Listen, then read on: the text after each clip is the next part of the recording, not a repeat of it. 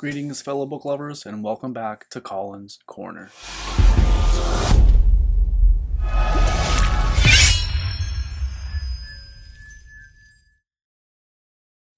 Today we are going to be doing a spoiler-filled review, so the whole video will be spoiler of House of Chains, which is the fourth book in the Malazan Book of the Fallen by Steven Erikson. And if you are familiar with my channel, if you guys have been here for a while, you know that normally what I do is go over the answer for the last Comedy with Colin segment, where I go over the answer of a joke that I gave you in my last video. But I'm going to forego that for today, since this is a review of the fourth book of a series, and I feel like there will be a very limited audience for this. So anyways, we're going to skip the Comedy with Colin, and we're going to get straight into the review. But first, I would like to take a moment to just recognize how incredible the Malazan community is in terms of the amount of time and effort that fans of this series put into making information readily available for other fans. I regularly use resources from the 10 Very Big Books podcast. Like, I listen to their podcast, and I also use their Google Docs. So I want to shout them out. Also, Jeff and Lana from the DLC Book Club. They have been doing an ongoing series. I'm sure you guys, if you're fans of Malazan, know about them, but they read chunks of the book, and then they go through and they talk about their thoughts and what they think is going to happen, what has happened, and I would just want them to know that I follow along with all of their videos. I love them, laughing, crying, and just experiencing this series with them as I work my way through it. So I owe a lot of my enjoyment and knowledge of the series to them. I want to also mention, and these are just, there's so many, but these are just many of the resources that I use. I want to shout out Dr. Philip Chase and AP Canavan from The Best of Fantasy and A Critical Dragon, that's their respective channels, for providing a more academic view of the Malazan series. And lastly, I want to give a shout out to Jimmy from the Fantasy Network, who introduced me to Malazan and is in large part the reason that I'm reading the series. I think I said lastly for Jimmy, but I do not want to leave out the amazing people that comment on my videos from Malazan reviews and join our live streams for our read-along group that's been doing a live stream spoiler discussions. You guys are all amazing and make this experience just that much better. So I just wanted to take a minute in the beginning of this video to extend a thank you and say that I wouldn't be able to provide the reviews that I put out that I'm proud of without the help of all of these resources. And I also want to make it known that I don't glean all of this knowledge from my own read-through. I do seek out lots of resources and help, and I love doing that. But I feel like these people deserve a shout out, so I wanted to start the video with that. Finally, let's get to the review. So this book has taken me a while to process, and by a while I mean a little over a week, and has required a lot of help from the above mentioned resources. And there was a lot of lore developed in this book, a lot of history revealed, and a deepening of the understanding of the relationships between different people and different peoples in this book and in this world. And I'm not going to pretend that I understand everything, and I definitely don't understand everything, but I think I'm gaining a better understanding of the workings of this world, and I'm still confused in a lot of places. So if I get anything wrong today, or if I stumble or mispronounce or just flat out get something wrong, please don't be afraid to let me know in the comments, because that helps me make sense of this world as well. I just want to note that I'm going to skip a ton of stuff. I can't talk about everything that I want to talk about in this book. So what I did to structure this review is I pulled out some characters that I wanted to talk about that I really enjoyed reading, and some themes that I really enjoyed reading, and kind of that tied into the characters that I'm talking about and just in general. So just a disclaimer, I'm going to leave a ton of characters out. I'm going to leave a ton of plot lines out. I'm going to leave a ton of stuff out and probably get some stuff wrong. So with that disclaimer, let's move on to some of the characters that I loved reading about in House of Chains. The first we're going to get out of the way because it's the obvious one, and it is going to be Karsa Orlong. An extremely well-realized character who we get introduced to in a unique way from Malazan, I will say. He's one POV. So we get in the first 3 books tons of very wide angled views of the world, tons of different character perspectives, tons of different views from different sides of the battles, of the people that we're following. And the first 4 chapters, 200 pages, novel length-ish of this book, we are just following Karsa Orlong. And it's a bit jarring because we don't know initially that we know him already, but in my mind, we're reading a completely new character and solely following him. So that was a bit of a just different experience that I really, really liked. Now, Karsa is horrible. I mean, he's committing almost immediately some absolutely atrocious acts. I mean, we're talking about, you know, rapes and killing people and just seeking power and vengeance. And he seems to, I don't know if I want to say lack morals, but he seems to just have different cultural morals and values that are very abrasive to what at least I was raised in the western part of the world, and what many people in today would not consider normal cultural types of practices. So Karsa is a hard character for me to really think about, and I love that Steven Erikson challenges us with these characters, and there will be other ones of these that I talk about today in this review as well. Initially, it seems to me that his kind of guardrails, his guides, his moral guides, if you will, are his friends Bayroth and Delum, and they kind of, at least Bayroth, I believe, is the one that tries to kind of nudge him in the right direction with things and give him advice that Karsa doesn't normally take and sometimes later recollects, and, you know, in retrospect kind of thinks, you know, oh, Bayroth was maybe onto something. Anyways, they kind of serve as the moral guidelines, so we're not just completely thrown into this world where, you know, we're just watching Karsa wreak havoc in these initial villages and stuff that he's traveling to. And Karsa to me was a representation of somebody who is sheltered, extremely sheltered in his tribal upbringing, and then just goes out into the world to realize it isn't exactly how he saw it, how he believed the world to be, or how it was told to him that it was. And it's important to remember that Karsa in Teblor time is young. He's, I mean, I don't know what technically he would be considered if you were to compare it, but my guess he's like an adolescent, like a teenager that just kind of thinks he knows everything and kind of uses brute force and just willpower to get through obstacles and parts of this world that we see him getting through. And I'm not justifying Karsa's actions, because what he does,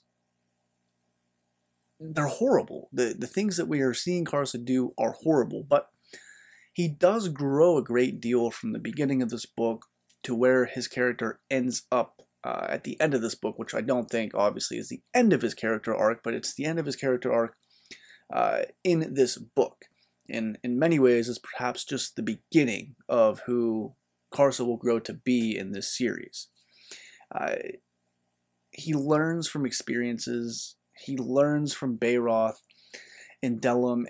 He learns from Torvald Nom, and he learns because he utilizes, in his own Karsa way, critical thinking. And that's kind of how he realizes many of the things that he believes about the world are actually not true, or not entirely true. He was a fascinating character to me in the same, and I'm going to make a comparison here to those Realm of the Elderlings fans. He was a comparison to me character-wise in terms of how he made me feel reading him to Captain Kennett, where I'm not saying that they're the same character by any means, but what I'm saying is that there are parallels for me. Basically, Karsa and Captain Kennett had me very, very conflicted, because at face value, they both are committing just atrocity, horrible acts, repeatedly. But also do good in the world around them, and in large part, the way that they act is not just simply their decision.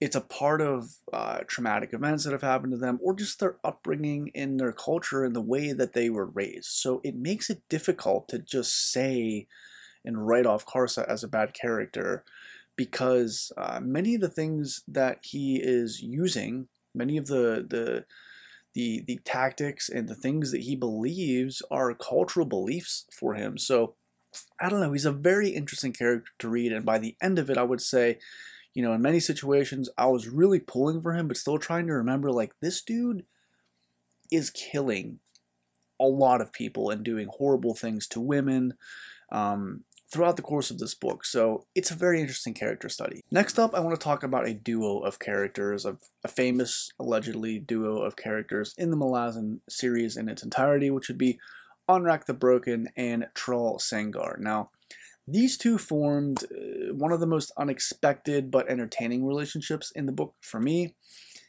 They basically became friends because of similar situations. They were both shorn from their people and their clans. Troll was a Tista-Idor, I don't know, I'm going to pronounce it wrong.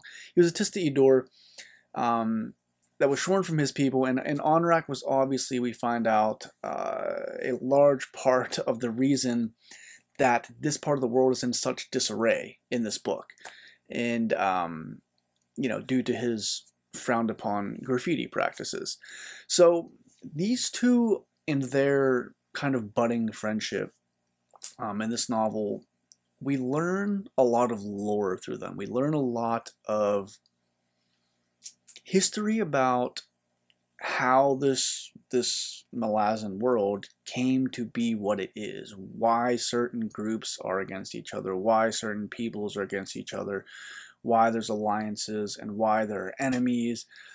And they are very long-standing, many of them, and for a lot of them, they stem from a place where there's good reason to be allied or enemies with another group. And I liked learning about lore in this world through the lens of these two characters.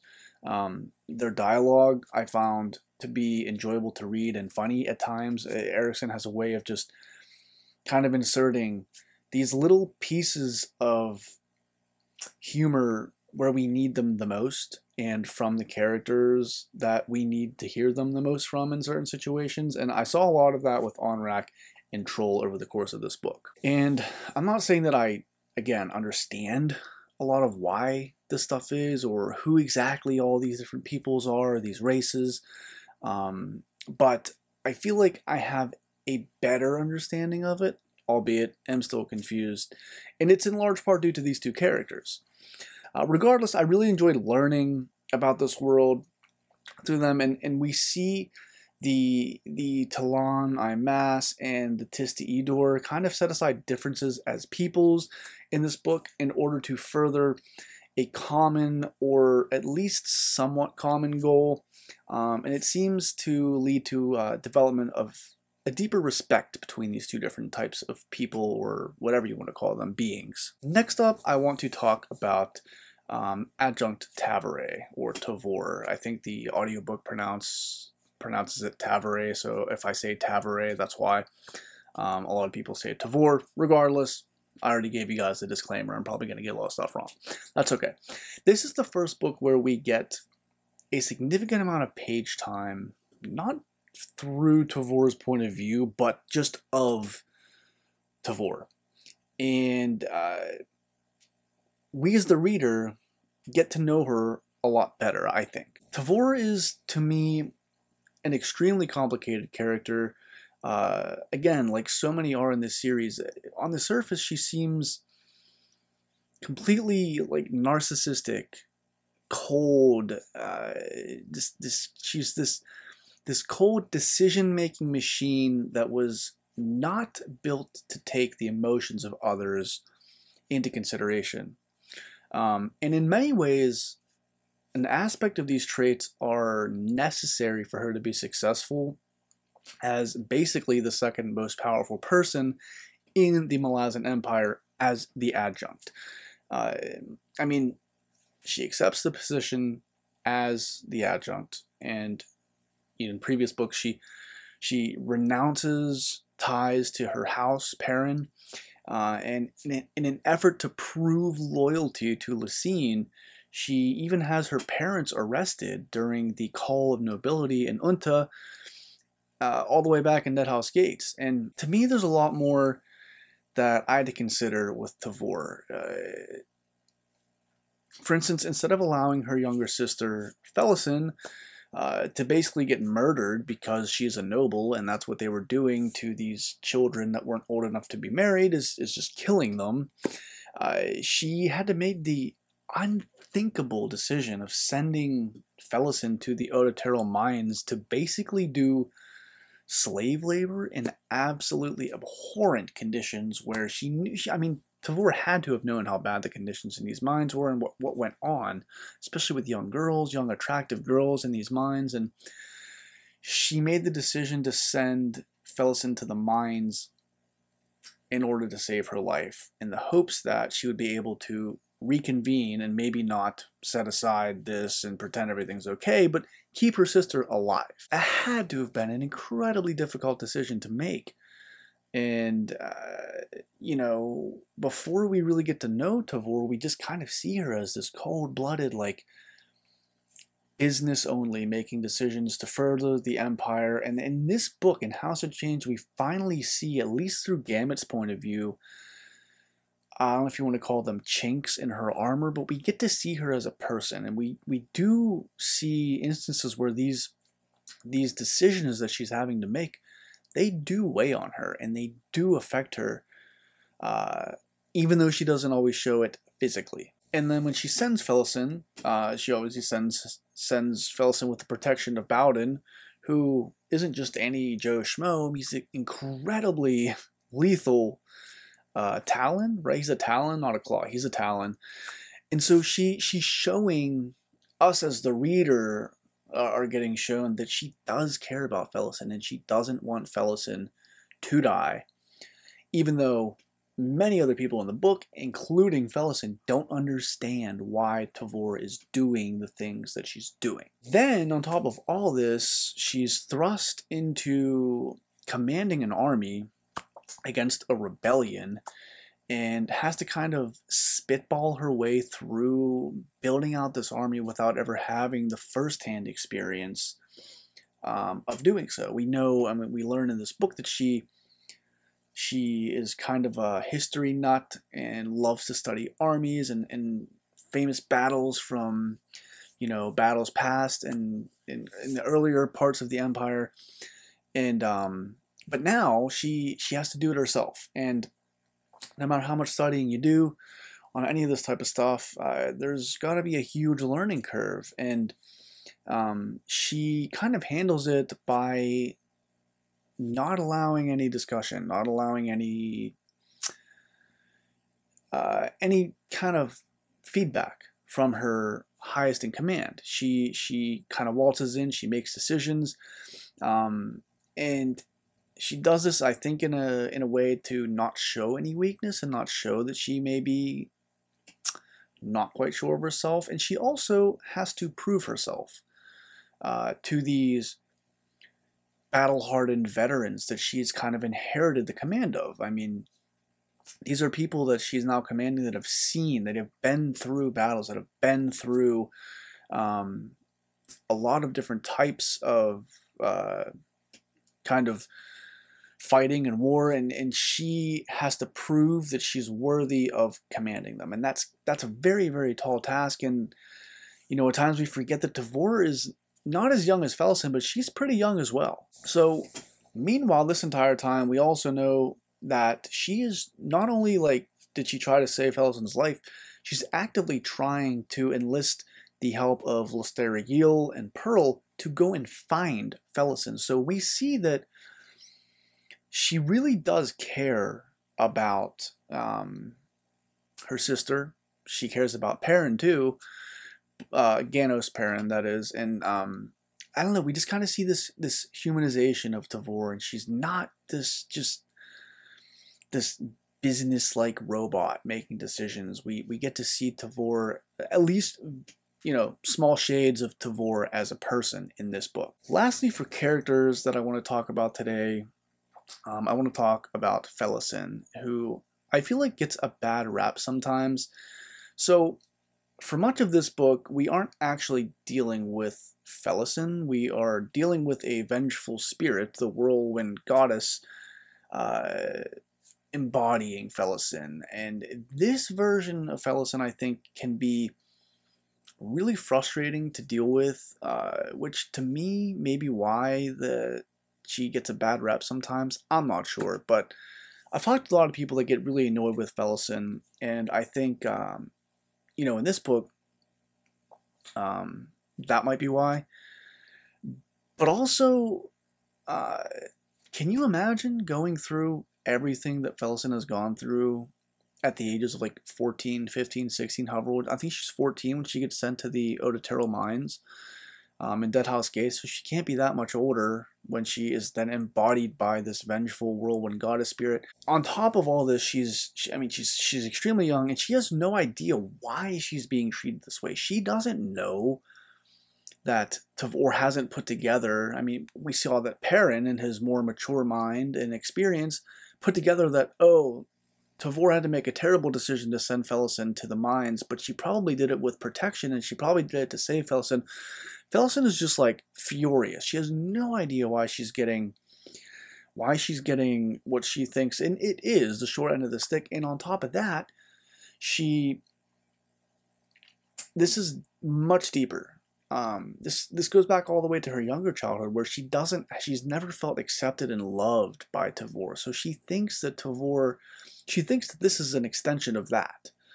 So she is not thinking clearly, and she is in this vengeful, wants to get back at Tavor mindset, angry, rightly so, for almost all of Deadhouse Gates, and definitely throughout the entirety of this book. And I think, this is my opinion, I don't know if this is ever stated in the book or not, it might be, but I think that the whirlwind goddess, the spirit of the whirlwind goddess, whatever happened to make her Shaik and take her over, take Felison over, I think that this entity recognized that resentment that Felison had festering for Tavor, and immediately flipped it to use for the spirit's benefit, to use against Tavor. I mean, the whirlwind goddess, we find out, is basically driven mad by Onrak's betrayal of her, and it's pretty much just unhinged. And then, you know, she overtakes this body of Felison, who is also maybe a bit unhinged and kind of immature and angry. So it's just it's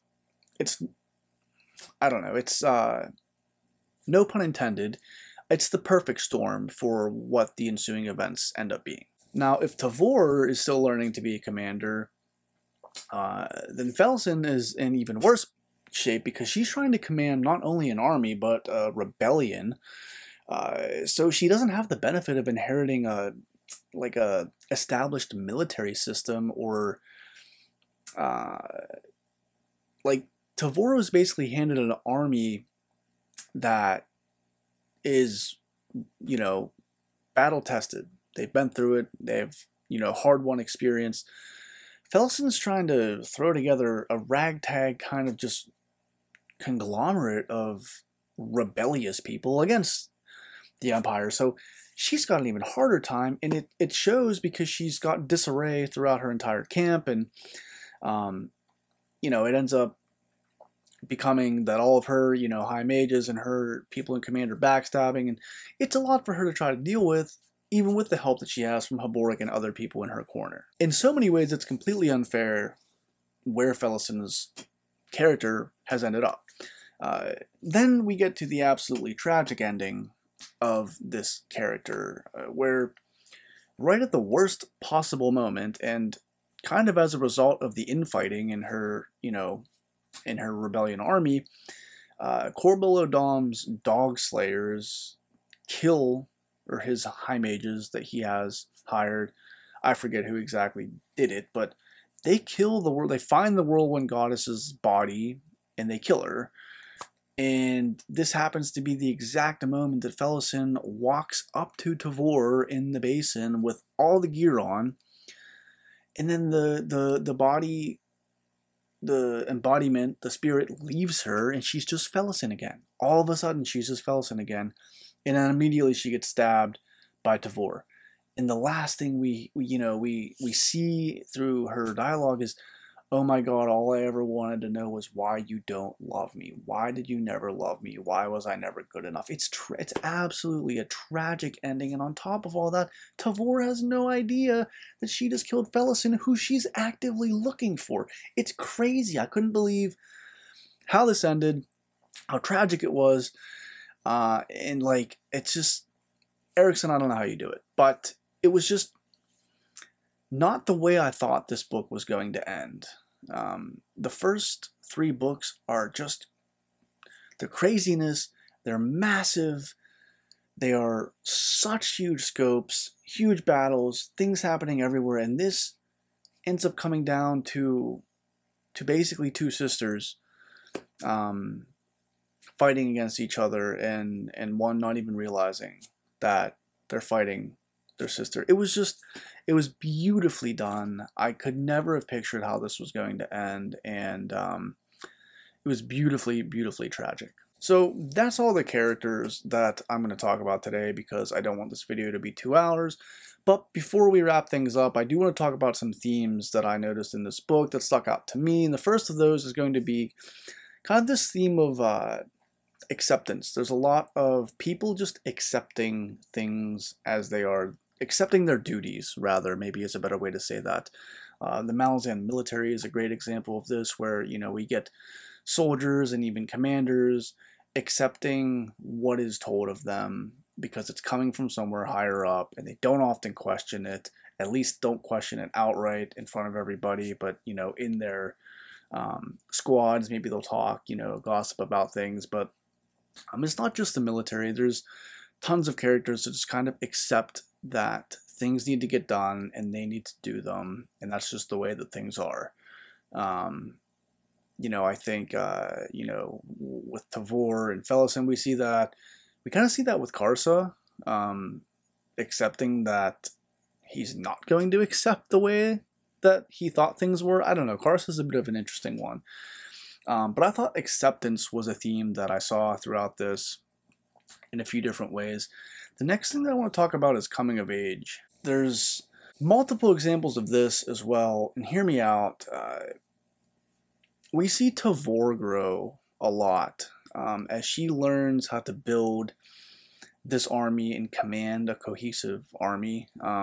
We see Karsa essentially growing up in a weird way because, like I mentioned, he's considered a young Teblor, and he's going out into the world, and he's making mistakes. He's learning from them a little bit.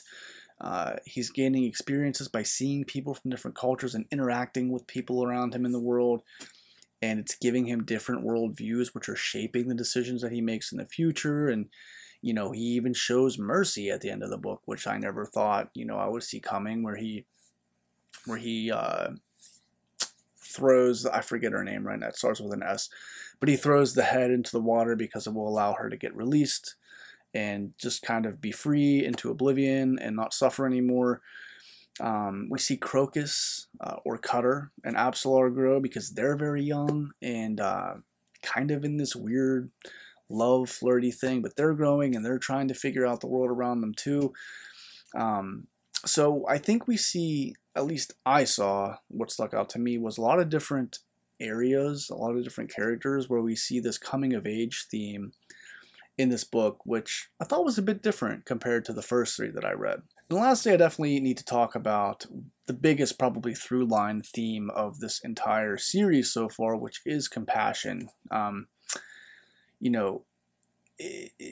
The compassion shown between Troll Sengar and Onrak, the incredible compassion and mercy shown by Lustar Yil and Pearl when they realize in the moment that Tavor just killed her sister, but Tavor can't know that because she'll unravel and it will be horrible for the Malazan army. So they keep this you know, they tell her, you know, they found Phyllis and she's definitely dead, but they don't tell her how. Like,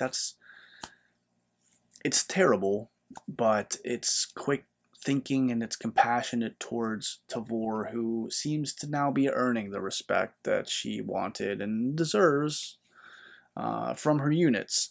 So compassion has been shown obviously in spades in Memories of Ice, and we've seen it in Dead House Gates and Gardens of the Moon too. So it seems like this is a theme that Erikson really likes to focus on and show throughout his world, and I'm here for it. Again, there are many characters and plot lines and themes that I did not and could not discuss in this video, but the group that is doing this read along is going to be doing a live spoiler discussion of House of Chains, and we're going to have a ton to talk about. So when everybody in the group finishes and we decide on a date to have this discussion, we will let you guys know so that you can come and join in the comments section while we kind of gush about what the heck just went on in this massive book 4 in the series. This is a long video, and I knew it was going to be long, but there was just so much that I needed to sort out in my mind, and in many ways compiling a review helps me to make sense of the book that I just read.